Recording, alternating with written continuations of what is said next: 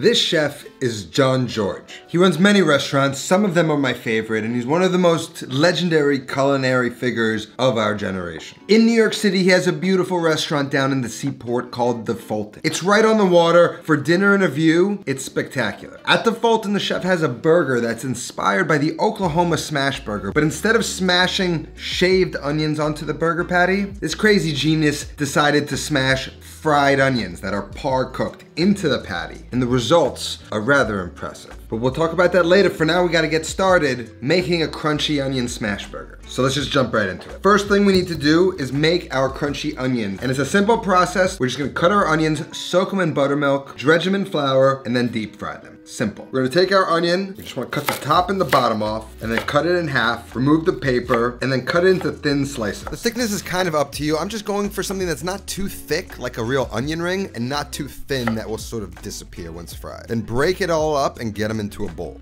Then we're gonna take some buttermilk, and we're just gonna cover them and allow them to soak.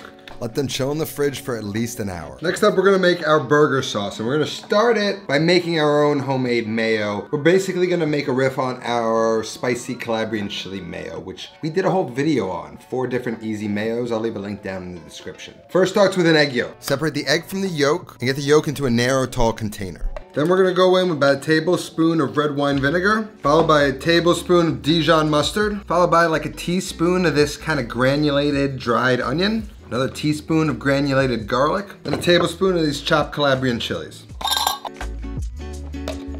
And we're gonna add 1 cup of oil. Measure out the oil, get it into the container, and with an immersion blender, turn it on and start pumping it until a thick emulsion is created. And this is why we're making it ourselves. Using store-bought mayo thins out the sauce a little bit once you add everything, and I want it nice and thick. You see how thick that is? That's gonna hold up to a burger. Then we're gonna add some salt and some pepper, and I'm gonna take a few pickles and then a few hot cherry peppers, and I'm just gonna dice them up and then add them to the mayo, and it's gonna play the role of like a relish in a burger sauce. It's gonna add some brightness, it's gonna add nice texture. Mix it all together, get it into a bowl, and it's ready to use. Now the burger sauce is ready, we could just let it chill in the fridge cover. So now our onions have been soaking for a little over an hour. You can keep them going. They'll probably be a little bit better, but I like to do it for at least an hour. I'm gonna set this up to the side. Got a little hotel pan here. I'm gonna fill it up with flour. Then we're gonna add a generous amount of salt to the flour, get it all mixed up, and we're gonna take those onions, drain a little bit of that excess buttermilk, and then right into the flour. And then with our fingertips, we're just gonna toss it and try and cover every inch of all of those onions with that flour. After they're really coated, I sprinkle a little bit more flour on top just to be safe. And then over to the stove, we can get a pot of oil up to temperature, about 350. And once it's hot, we can take a spider or one of these mesh strainers, toss the onions one last time, get them into the strainer, shake out any excess flour, and then into the oil. And we're gonna check the oil temp, which has dropped, so we're gonna keep the heat on high, and we're gonna gently move them around throughout the cook.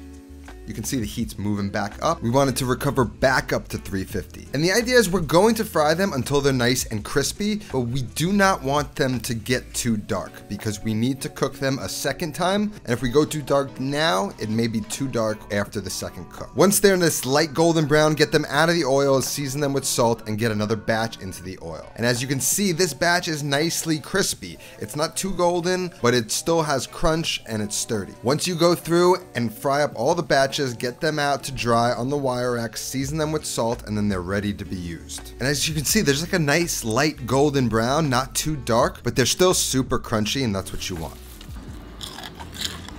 So now here I've got some ground short rib sliders from my local Italian supermarket. 80/20 short rib fresh ground. It's about as good of a burger meat as I can ask for. But this is a total of 0.9 ounces. I need patties around 0.35 to 4 ounces. So I'm just gonna measure them. I'm gonna get a little plastic on the scale just so I don't have to wash it, and then I'm gonna cut some parchment paper squares so when I smash the patties, they don't stick to the spatula or the press that I'm gonna use to smash them. So I'm gonna get those little patties on the scale, and what do you know? It's 3.5 ounces. I guess I'm horrible at math. So I'm just gonna get those on the parchment sheets, and then we're ready to cook. I'm gonna use the new made-in griddle, or you could use a cast iron. And I'm gonna get 2 burners on. The back burner tends to get hotter, so I'm gonna put that on about medium-low, and then the front burner on high. For the burgers, I'm looking for about 350 to 400. I'm gonna dip a towel in that pot of oil, and I'm just gonna rub a light coating of that oil onto the griddle. I'm gonna go ahead and start to toast my bun. I'm using a Martin's potato bun. I'm gonna toast it open so the inside gets some texture. And once it's nicely golden brown, I'm gonna close it up and brown the bottom and the top of the bun.